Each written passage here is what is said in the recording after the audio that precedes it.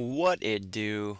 Research bringing you some World at War Team Deathmatch on Cliffside. Yes, sir. Had to bring it back. Had to bring it back. It's older gameplay. It's what I was talking about last vid. And there she blows. Harry!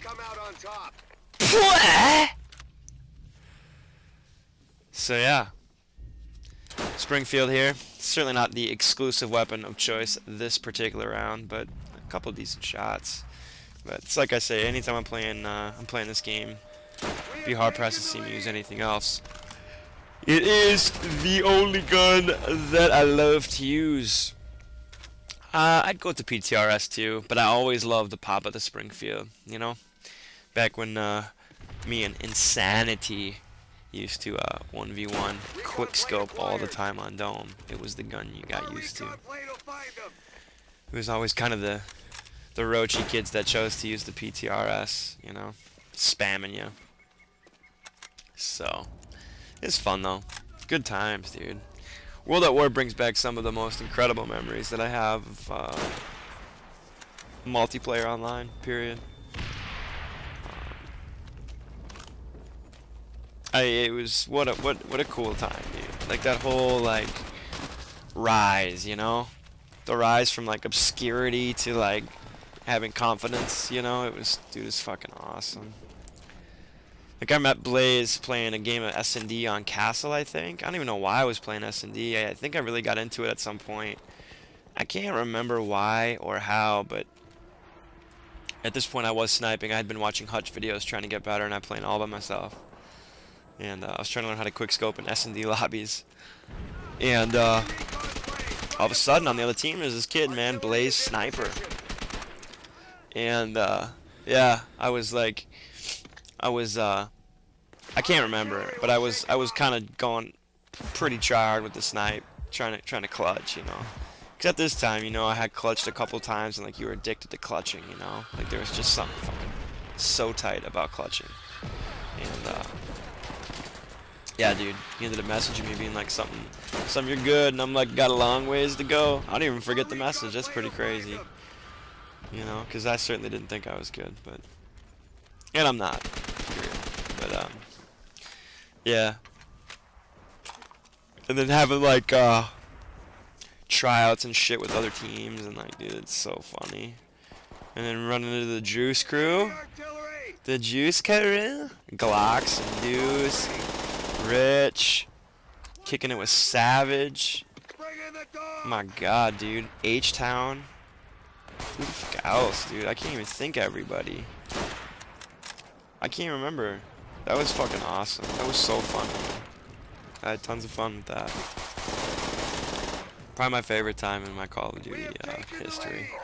Resides on the PlayStation 3 playing World at War on 10 sensitivity. Going Grizz, dude. I remember running bolt actions, no scope, right? Like just straight bolt action with maybe like a bayonet in S&D on 10. You're just going super hard, dude. So fun. Best time. Maybe that's what I should do, man. I'm gonna try and get a gameplay just with no scope on there, dude. I'm gonna fucking do it. I'm gonna try. I'm gonna try and find a lobby that doesn't suck ass, dude. Just give her a shot. Yeah, the fucking knife. Lesbian status. I'm not sure if that was a chick or not. Probably, but she'd just stand there and spam with the fucking Type 99 and just get dieseled. So hip fire with the Type. Offset. So sorry I yawn in every commentary, dude. I do these like at night, finally when I get a chance to like sit down and like breathe after. What do I want to talk about? So, yeah. That's what I try and do. But yeah, man, I miss being like super dope with a sniper rifle in this game. I miss that shit. I miss going in and trying to get montage clips. Dude, speaking of that, dude, I did my montage is just like over a year and a half old, and dude, I recorded that in probably, I don't know, Blaze, if you remember, maybe like a week, and like I had all these clips and like shit was getting lost, and like I was going through all this gameplay, and like, oh my god, dude, I hated every minute of that. It was the absolute worst time ever.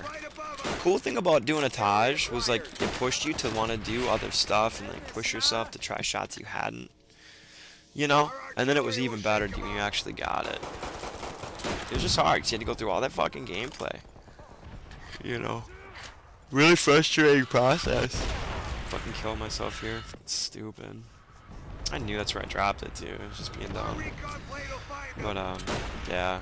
So it was fun, dude. I love making that Taj. That was so much fun. Like getting the shots, and then making it, dude. I got so frustrated. I was in school too, so I just do that shit together. Like snap fast, fucking just got rid of it, dude. I just hated doing it. It sucked. Never do it again. If I ever do a Taj, it'll be red guns. And it's kind of hard in this because I'm still learning this software. So like how to like just cut out clips out of certain games and stuff. I mean, I've dumped like so many good clips because I didn't know how, and I just got rid of the gameplay. So that's alright. I like to think I can come up with gameplay. You know, I don't think it's epically hard to go in and pick up some gameplays. So I'll keep it coming for you guys because you are my people and I love you. Right? Huh? You guys gonna vote for me on Idol next season or what? Don't lie. Don't lie. Don't lie, you're jealous of my vocals, dude. I mean, seriously, I have been called the songbird of my generation. So, that's the way it is. It's the way the cookie kingdom crumbles, folks. Yeah. I'd love to just log into World at War and just find a game like you used to. So tight. There's tons of people playing.